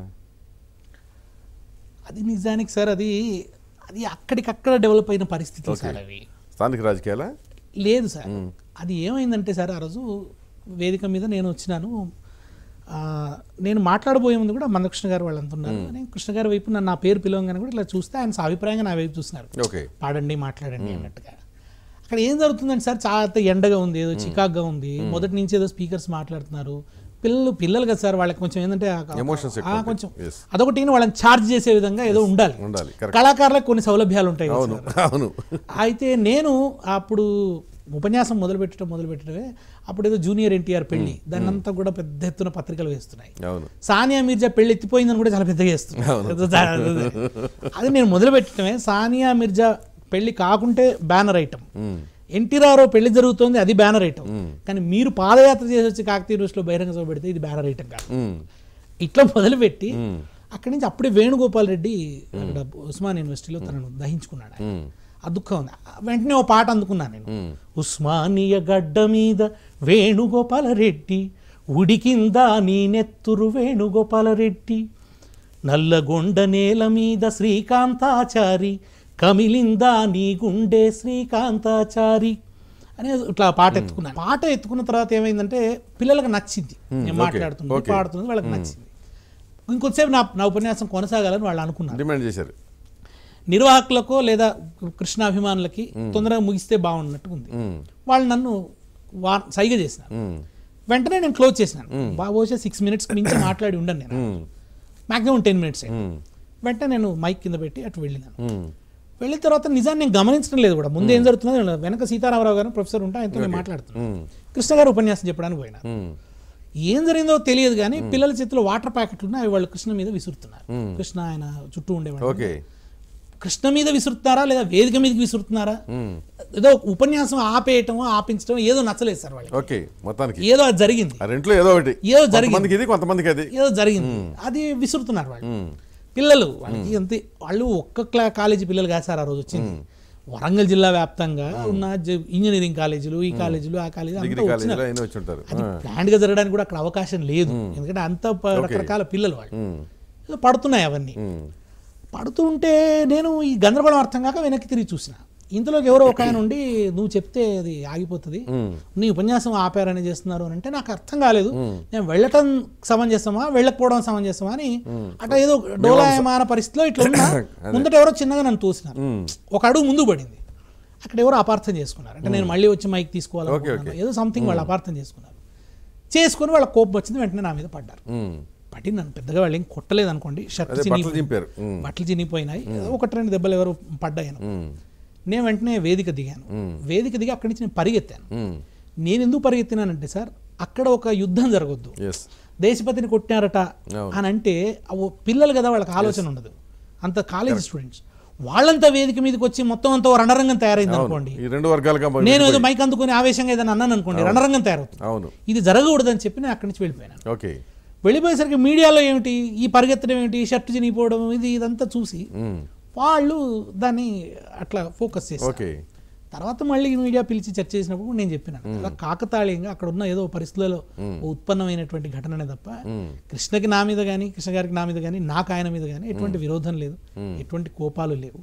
పైగా ఉద్యమంలో ఇంటర్నల్ కాంట్రడిక్షన్స్ ప్రధానం కాకూడదు. ఉన్నాయి తెలంగాణ లోపల కూడా ఇంటర్నల్ కాంట్రడిక్షన్స్, అవి ప్రధానం కాకూడదు. మనం ఒక ఎక్స్టర్నల్ కాంట్రడిక్షన్ పరిష్కరించుకునే ప్రయత్నంలో ఉన్నాం కనుక దీన్ని ప్రధానం చేయకూడదని నేను అనుకుంటున్నా. ఆయన మీద అట్లా జరిగి ఉండవలసింది కాదు, అది మర్యాద కాదు, అది తప్పు. దానికి ఆయనకు నేను సారీ చెప్తున్నాను, కానీ పిల్లల తరఫున. అదే సమయంలో ఆయన కూడా నా మీద జరిగింది సరైంది కాదని అనుకుంటే సంతోషిస్తాను. నన్ను అంతటితో అది ముగిసిపోయింది అనుకోండి, అది జరిగిందంత. దాని వెనక వేరే పెద్ద ఇవన్నీ ఉన్నాయని నేను అనుకోను. నిజాన్ని నాకు కృష్ణ గారు అంటే ఒక గౌరవం ఏమిటంటే, ఆయన మాదిగా అన్న ఒక పదాన్ని గర్వంగా చెప్పుకునేటువంటి స్థాయికి తీసుకొచ్చినారు. ఆ విషయంలో ఆయన అంటే నాకు చాలా గౌరవం. ఎందుకంటే పేరు పక్కన పెట్టేసుకున్నాను, దాన్ని ఒక న్యూనపరిచే నిమ్న దానిగా మార్చిన దాన్ని గర్వంగా చెప్పుకునేదాన్ని ఆయన మార్చారు. ఆ రకంగా నాకు ఆయన మీద చాలా గౌరవం. కానీ ఆయన ఇప్పుడు ముఖ్యమంత్రి కేసీఆర్ టార్గెట్ చేసి విమర్శలు చేస్తున్నారు కదా. అవి వేరు సార్, ఇక అవి దానికి ఏవో పరిస్థితులు ఉన్నాయి, ఏవో నేపథ్యాలు ఉన్నాయి, అది వేరు అనుకో. నేను అన్నది ఇంతవరకు నేను ఒక మాదిగ హక్కులని ఎజెండా మీదకి తెచ్చిన వాడిగా అంతవరకు మాత్రం గౌరవిస్తారు. మిగతా విషయాలు ఎట్లా ఉన్నాయి ఏవో ఉంటాయి సార్, ఇక అవన్నీ ఉంటాయి, సౌలభ్యాలు ఉంటాయి, మళ్ళీ అసౌకర్యాలు ఉంటాయి, చాలా వైరుధ్యాలు, చాలా సమాజం సంక్లిష్టమైంది కదా, అంతే కదా, అన్నీ ఉంటాయి. మీ పిల్లలు ఏమైనా చదువుతున్నారు, ఒకళ్ళు మెడిసిన్, ఒకళ్ళు 9th క్లాస్ కదా. సో నెక్స్ట్ ఏంటి అసలు మీరు ఎట్లా ప్లాన్ చేసుకున్నారు? అదేదో సరే ఆయనకి ఎప్పుడు అవసరమైనప్పుడు సలహా ఇస్తుంటారు, బట్ తర్వాత వ్యాపకాలం ఏంటి? వ్యాపకం మీరు స్కూల్కి వెళ్ళడం మానేశారు, పాఠాలు చెప్పడం ఎప్పుడో మానేశారు, లాంగ్ లీవ్లో ఉంటారు. మీ మిస్సెస్ నిజానికి అంటే నా ఉపన్యాసాలకి నా రిహార్సల్ అంతా స్కూలే సార్. నేను మొదట ప్రభుత్వ ఉద్యోగం రానప్పుడు కాలేజీలో చెప్పేవాడిని, జూనియర్ కాలేజీలో, ప్రైవేట్ జూనియర్. అదే పిల్లలు నాకేం చేసేవాళ్ళంటే సార్, శ్రీనివాస్ ఏదైనా చెప్పగలుగుతాడని, ఎవరు రాకపోయినా ఆ పీరియడ్లోకి నేను వెళ్ళాల్సిందే, ఏ లెక్చరర్ అబ్సెంట్ అయినా. తర్వాత ఏం చేసేవాళ్ళంటే ఆర్ట్స్ కోర్స్ చదివే పిల్లలు ఉంటారు కదా సార్, వీళ్ళందరినీ ఒక చోట కంబైన్ చేసి నన్ను వదిలేవాళ్ళు. అంటే అది ఒక బహిరంగ సభనే, ఇంకా పాఠం చెప్పడానికి ఉపన్యాసం చెప్పాల్సిందే. జాషువా గురించి పాఠం చెప్పవలసి వస్తే ఇంకా జాషువా సాహిత్యాన్నంతా చెప్పి, దానికి కులము, వీటికి సమాజంలో ఉన్న ఇవన్నీ చెప్పి, ఆ పద్యాలు చెప్పి, అట్లా అది నాకు రిహార్సల్ అయింది. అదే నాకు బాగా ఉపయోగపడ్డది. మళ్ళీ టీచర్ లాగానే ప్రవర్తించాను నేను వేదిక మీద కూడా. దాంట్లో ఏదో నటన కలవచ్చు, పాట కలవచ్చు, మీరన్న సెటైర్స్, ఇవన్నీ దాంట్లో భాగం అయినాయి. ఆ తర్వాత ఈ ఉద్యమంలో చేసింది కూడా మళ్ళీ అదే పని. నేను టీఆర్ఎస్ భవన్లో చేసిందంతా మళ్ళీ క్లాసులు చెప్పడమే, వరుసగా పిల్లలకి, కార్యకర్తలకి క్లాసులు చెప్పడమే చేస్తూ వచ్చినాను. ఇవాళ ఇక్కడ మాత్రం ఒక ట్రాన్సిషన్ పీరియడ్ మీరు అన్నట్టు అక్కడ ఆగి ఉన్నాను. అవును, నాకు ఒక కోరిక ఉంది సార్, ఏంటంటే నేను సంగీతం నేర్చుకోలేదు. నాకు నిజం చెప్పాను కదా, బాలసుబ్రహ్మణ్యం గారిలా పాడాలన్నంత కోరిక, కానీ నేను నేర్చుకోలేదు. ఇప్పుడు కొంచెం మళ్ళీ అది నేర్చుకోవాలనే కోరిక ఉంది. నా పాట నేను ఆనందపడేలాగా పాడాలి, ఇతరులు ఆనందపడ్డం సరే, నాకు సంతృప్తినిచ్చే విధంగా నేను పాడాలి. కనుక అది నేర్చుకోవాలనే కోరిక ఒకటి ఉన్నది, అది చెయ్యాలి. మిగతా అంతే సార్, ఒక ప్రజా చైతన్యాన్ని పెంచే కార్యక్రమాలు కళాకారుడిగాను ప్రజల మధ్య ఉంటే చాలా, అంతకుమించి వేరే పెద్ద ప్రణాళిక ఆశలు కోరికలు ఏం లేదు సార్. ఇప్పుడు మనిషికి ఉండేది ఒకటి గుర్తింపు సార్, అంతే. అది నాకు ఇవాళ వచ్చింది, తెలంగాణలో సాధించుకున్నాను, బాధ ఏం లేదు సార్. లక్షాధికారైన లవణమన్నమే కానీ మెరుగు బంగారము మింగబోడు అన్నాడు, మింగితే రోగం వస్తుంది, చచ్చిపోతారు కదా. కనుక చూసినాం, అవన్నీ చూసినాం. వాళ్ళందరూ మళ్ళీ ఏ బాధలు అనుభవిస్తారో కూడా చూసినాం. అదంతా చూసినప్పుడు మనం ఆరోగ్యంగా ఉన్నామని అనిపిస్తున్నది. ఇవి ఎక్కువ పెంచుకుంటే మళ్ళీ ఆరోగ్యం పాడైపోతుంది, ఎందుకు వచ్చిన సమస్య అనుకొని ఉన్న దాంట్లో సంతృప్తి ఉండే లక్షణం నేర్చుకున్నాను సార్. ఓకే, అంటే అది ఓకే, వ్యాపక సంగీతం అని చెప్పి బాగానే ఉంది. ఇప్పుడు మీ జీవిత సారాంశం నుంచి ఇప్పుడు పిల్లలకి ఏమి సలహా ఇస్తారు మీరు? ఒకటే సార్, అంటే నాకు జయశంకర్ గారు చెప్పిన మాట, విద్యావంతులైన వాళ్ళు ప్రజలు ఉద్యమాలు చేస్తున్నప్పుడు వాటితో మమేకం కాకుండా వాటికి భిన్నంగా ఉండటం అనేది దేశద్రోహాన్ని మించిన నేరం సార్. అది మాత్రం ప్రతి మనిషి తన సామాజిక బాధ్యతను గుర్తించాలి. ఒకటి, అందరూ కూడా సమాజంలో ఉదాత్తమైనటువంటి భావాలు బ్రతకటానికి, ఈవెన్ కళాభిరుచి కూడా సార్, మంచి కళాభిరుచి అనేది వాళ్ళ పోయింది సార్. చౌకబారు కళలే రాజ్యం వెళ్తున్నాయి. దాని నుంచి ఒక ఉత్తమమైన కళాభిరుచి సమాజంలో ఒక ఉత్తమ సంస్కృతి నిర్మాణం జరగడం అందరి బాధ్యత అనుకోవాలి సార్. ఎందుకంటే ఇవాళ చాలా ఈ అపసవ్యాలకి, వికృతాలకి, వీటన్నిటికి కారణం అదే. వాడి గొప్ప అనుభవం తెలియదు సార్, వాడికి గొప్ప డిజిటల్ సౌండ్ సిస్టంలో శరీరాలకే కదలిక తప్ప ఆత్మలకు కదలిక లేదు. అటువంటి ఒక స్థితి ఉన్నది. దానికంటే అసలు ఇప్పుడు గుండె జబ్బులు వచ్చే ప్రమాదం. ఎంజాయ్ అంటే ఏమిటో తెలియదు సార్. కొలంబస్ ఇచ్చాడు సెలవు, ఆనందంగా గడపడానికి కావాలొక దీవి కావాలా సార్ ఆనందించడానికి? మనుషులు లేని దీవికి పోయి తాగి ఊగితే ఆనందం అనుకునే ఒక అథమ స్థాయిలో ప్రపంచం ఇవాళ ఉంది.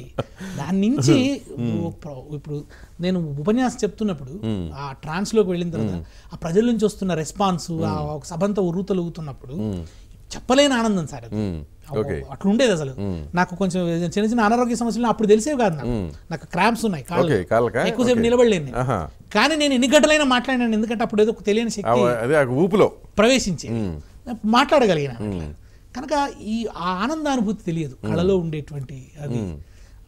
అటువంటి దాని మించి నిజమైన ఆనందం అనేది చెప్తే కదా తెలిసేది, తెలియకుండా పోతుంది సార్. కనుక అటువంటి ఒక వ్యక్తిత్వం పబ్లిక్ వెళ్తే ఆనందం అనుకుంటున్నాం. సమాజంలో పెరగడానికి అవసరమైన ఆ గంభీర వాతావరణాన్ని మనం నిర్మించాలి సార్. ఓకే, దానికి నా వంతు కర్తవ్యం నేను చేస్తాను. సాధ్యమవుతుందని నమ్మకం ఉందా? డెఫినెట్గా. ఎందుకంటే ఇంత గ్లోబలైజేషన్ ఎఫెక్ట్ పడిపోయాక సార్ వీళ్ళు మనం మాట వినే పరిస్థితి ఉందంటారా? మనుషుల్లో అసంతృప్తి ఉంది కదా సార్, మనుషుల్లో ఒక ఏదో ఊపిరాడనితనం ఉంది కదా, అవును. ఎక్కడో వెతుక్కుంటున్నారు కదా, మళ్ళీ మళ్ళీ పాత ఘంటసాల పాటలు ఎందుకు వింటున్నారు సార్ ఇవాళకి కూడా? అంటే ఇది సైకిల్, అదే కదా సార్, టైం పడుతుంది. అదే అంటే ఎక్కడో వాళ్ళకి దీంట్లో అసంతృప్తి ఏదో ఉంది, మళ్ళీ ఎక్కడో ఆ ఆర్ద్రత కావాలి వాడికి, ఒక మానవీయ స్పర్శ కావాలి. మళ్ళీ మనిషే sir, man is thinking Animal అన్నారు తప్ప అంతే కదా, మ్యాన్ ఈజ్ ఎర్నింగ్ ఎనిమల్ కాదు సార్. కనుక అంటే దాన్ని అట్లా మారుస్తున్నాం కదా, మారుస్తున్నారు అట్లా. ఇప్పుడు ఎర్నింగ్ యానిమలే కదా, మనం చిన్నప్పటి నుంచి నువ్వు ర్యాంకులు తెచ్చుకో, మంచి ఉద్యోగం తెచ్చుకో. అదే ఒక కవి రాశాడు సార్, మా నాన్న ముద్దు పెట్టింది నాకా నా ర్యాంకుకా, నా పసిబుగ్గ మీద ముద్దు పెడితే నా పసిబుగ్గకా నా ర్యాంకుకా, దేని ముద్దు పెట్టినాడు. కరెక్ట్. కనుక ఈ వాతావరణం నుంచి పిల్లలకి మంచి శిక్షణ, యువతకి మంచి మార్గనిర్దేశనం, వృద్ధాప్యానికి రక్షణ, ఈ మూడు ఉండే సమాజం రావాలి. అంతే, కరెక్ట్. అది ఉంటే ఏంటంటే మీ పెడదోరలు పోవు, మన ఆలోచన పోకుండా ఉంటుంది. కనుక అటువంటి ఒక వాతావరణం నిర్మించడంలో నా వంతు పాత్రని నిర్వహించాలని కోరుకుంటాను. ఓకే, సో మీ లైఫ్లో మీకు అత్యంత బాధ కలిగించిన సంఘటనలు ఏమైనా ఉన్నాయా? మా అమ్మ మరణమే సార్. అవునా? మా అమ్మ మరణించడం అనేది, తర్వాత ఒక నిస్సహాయత సార్. అంటే ఆమె కోమాలోకి వెళ్ళిపోయేది సార్, ఈ రెస్పిరేటరీ సమస్య. తీసుకొచ్చి ఇక్కడ కార్పొరేట్ హాస్పిటల్లో వేస్తే లక్షలు పోయేవి. మా నాన్న జీవితకాలం సంపాదన మా అమ్మ ఒక్క ట్రీట్మెంట్కి సరిపోయింది, ఒకసారి తీసుకొస్తే. దాంతో ఆమె హాస్పిటల్కి రావడానికి మొరాయించే స్థితి చేరుకున్నారు. వీడు ఎట్లా బతుకుతాడు, మళ్ళీ అన్ని పోతే, ఇల్లు లేదు, ముంగిల్లు లేదు, ఉన్న డబ్బంతా ఇట్లా పోతున్నది అనే దుఃఖం. ఏమిటి జబ్బు? ఈ ఊపిరితిత్తులు బలహీనపడిపోయినాయి, ఏదో ఇన్ఫెక్షన్ వచ్చేది, ఇంకా ఆమె కోమాలోకి వెళ్ళిపోయింది. సీరియస్ రెస్పిరేటరీ సమస్య. టీబీ తర్వాత 100లో ఒకరికి వస్తుంది అట్లాంటి ఇన్ఫెక్షన్ ఏదో అన్నారు. ఒకసారి టీబీ వచ్చి తగ్గింది, కానీ ఆ తర్వాత ఆ ఒక డబ్బు లేనితనం, ఆ సమయంలో ఆమె పడుతున్నటువంటి ఆ బాధ, దాన్ని మనం ఏం చేయలేకపోవడం, కళ్ళ ముందట ఆ మనిషి అట్లా మరణించడం అనేది, అది జీవితంలో నాకు ఒక నిరంతరం వెంటాడే దుఃఖం సార్. అది బాగా దుఃఖాన్ని కలిగించింది. ఓకే, సో బాగా సంతోషాన్ని కలిగించింది. సంతోషం అనేది ఇంతకుముందు చెప్పిందే సార్, సభల్లో ఎప్పుడన్నా ఆ సభంతా లేచి చప్పట్లు కొడతారు సార్, స్టాండింగ్ ఓవేషన్ ఇస్తారు ఒక్కొక్కసారి. అటువంటిప్పుడు చెప్పడానికి ఆనందం కలుగుతుంది సార్, అదంతా కూడా అదే ఆనందమే. దేశాల పడి తిరుగుతుంటే మరి మీ మిస్సెస్ ఏమనేది కదా? ఎందుకన్నది సార్, ఎప్పటికీ ఆ పంచాయతీ నడుస్తూనే ఉంటుంది. పెద్ద సమస్య ఏంటంటే సార్, అర్ధరాత్రి నేను వస్తే తను నిద్ర డిస్టర్బ్, పొద్దున మళ్ళీ తను ఉద్యోగానికి పోవాలి. అదే మీరేం పాఠాలు చెప్పడం మానేశారు, ఆవిడ పొద్దున పాఠాలు చెప్పాలి. పైగా ఆమె ఇప్పుడు ఆమె కూడా ఇక్కడ డిప్యుటేషన్ మీద మన ఓపెన్ స్కూల్ సొసైటీలో పనిచేస్తుంది సార్. ఆమె టీచర్గా ఉంటే నేను డిప్యుటేషన్ మీద హైదరాబాద్ తీసుకొస్తే ఇప్పుడు ఆమె మరింత సమస్య. ఆమె సమస్య ఏంటంటే ఆమె ఓపెన్ స్కూల్, అది ఆ విద్యార్థులు ఎక్కడెక్కడైతే ఓపెన్ స్కూల్ సెంటర్లు ఉంటాయో అక్కడ పోయి ఇన్స్పెక్షన్ చేయాలి, అక్కడ పోయి ఆమె మన మాడ్యూల్స్ తయారు చేయాలి, తిరగాలి. నేను హాయిగా ఉన్నదాన్ని నన్ను తీసుకొచ్చి హైదరాబాద్ పడేసి నన్ను బాధ పెడుతున్నామని నా మీద కోపానికి వస్తుంది ఉంది సార్. కానీ మా ఇద్దరిది ఏంటంటే సార్, ఆమె కూడా బోల్ట్ అయిపోయి ఇప్పుడు కోపడుతుంది, మళ్ళీ అంత మర్చిపోతుంది, తాటాకు మంటలాగా. ఆమె కూడా నాలాంటిదే కనుక కీజులు ఆడుకుంటావు, గొడవ పడతావు, మళ్ళీ సాధారణ ఎవరి వాళ్ళు ఉంటావు. అది కాబట్టి నా బిడ్డ అంటూ ఉంటుంది, ఏందన్నా ఇంత తిరిగితే ఎట్లా అంటే, తెలంగాణ వచ్చేదాకా తప్పదురా అన్న. నాకు నీ సంగతి తెలుసులే నాన్న, తెలంగాణ వచ్చిన తర్వాత వచ్చిందని కూడా తిరుగుతావు. పేరు సాహితి, తను కూడా అన్నది అట్లా. ఏ కాలేజీ? భాస్కర్ మెడికల్. కరీంనగర్ ఇక్కడే కదా? ఇక్కడే మొయినాబాద్. సారీ, అది ఇంకోటి. Okay, good. సో మీకు ఇప్పుడు నెక్స్ట్ అంబిషన్ ఏంటంటే లైఫ్లో సంగీతం నేర్చుకోవటమేనా, ఇంకా వేరే ఏమైనా అంబిషన్ ఉందా? నేర్చుకోవాలని ఉంది సార్. ఇంతకుముందు చెప్తున్నా కదా, అన్ని మనసులో అనుకోవడమే తప్ప దాన్ని ఆచరణలో పెట్టే ప్రణాళిక మళ్ళీ లేదు. మళ్ళీ ఏం జరుగుతుందో ఏమవుతుందో చెప్పండి. అట్లీస్ట్ ఆ కోరిక అయితే ఒకటి ఉంది, నిద్రాణంగా ఉంది. సో మీ కోరిక నెరవేరాలని కోరుకుంటూ థ్యాంక్ యూ వెరీ మచ్ అండి. నమస్తే. ఓకే.